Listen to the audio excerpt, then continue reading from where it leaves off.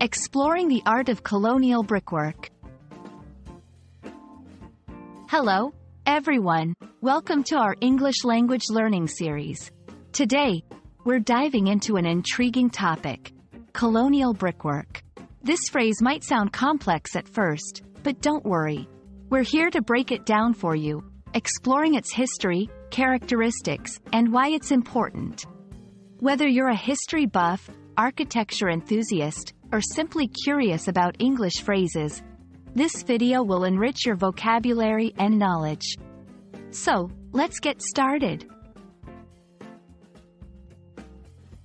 Colonial brickwork refers to the style and techniques of bricklaying and masonry that were prevalent in colonial America, roughly from the 17th century through the 18th century. This era was marked by European settlers, mainly the British, bringing their architectural styles and brickmaking skills to the New World. The term colonial hints at the historical context, when countries like the present-day USA were colonies of European powers. The key features of colonial brickwork include the use of handmade bricks, symmetrical designs, and traditional patterns like Flemish bond, where bricks are laid alternately with the long side and the short end visible. This style is not just about the aesthetic. It tells us about the resources, technologies, and cultural influences of the time. Colonial brickwork is more than just a construction technique. It's a window into history and culture. It reflects the adaptability and ingenuity of early settlers in using available materials and techniques to build durable and beautiful structures. Many of these buildings, such as churches, courthouses, and homes, still stand today, offering a tangible link to the past.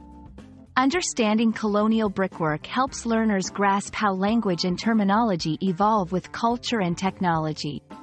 It's a testament to the melding of different architectural influences, showcasing a blend of British, Dutch, and even Spanish styles in various regions of the colonies. To truly appreciate colonial brickwork, let's look at some iconic examples. Williamsburg, Virginia. This historic town is a living museum of colonial architecture, with numerous buildings displaying exquisite brickwork. Independence Hall in Philadelphia, the site of the Declaration of Independence signing, showcasing superb brick construction.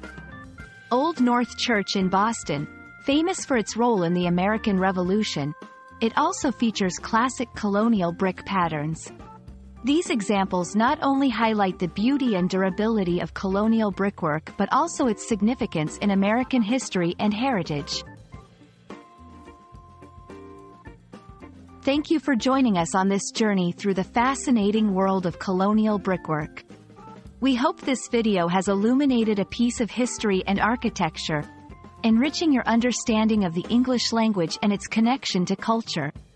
Remember, every phrase and word has a story, and exploring these stories can make learning English even more rewarding. Until next time, keep curious, and happy learning.